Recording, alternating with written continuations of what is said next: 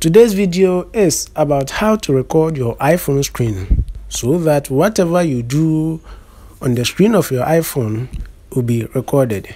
This video or this tutorial is simple and is going to be straightforward. To do so, you have to go to settings.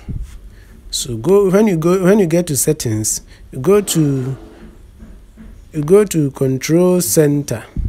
So control center.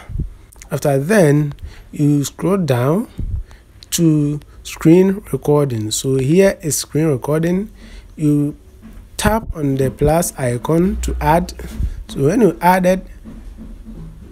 added, now here comes the screen recording. Is at the bottom of the list.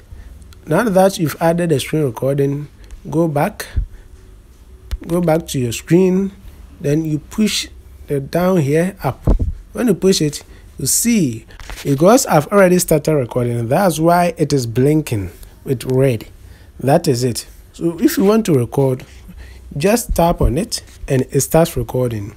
But the trick here is that sometimes your microphone may be turned off. Maybe turned off. So to turn on your microphone, you tap on it, tap on the recording, and you see my microphone is on, but yours may be off. So when you tap on it and it comes like this, you tap on the microphone to activate the microphone so that if you want to talk as I'm doing, it will show up, or the voice will be recorded too. This brings us to the end of this video. If you have any question, you can comment it at the comment section.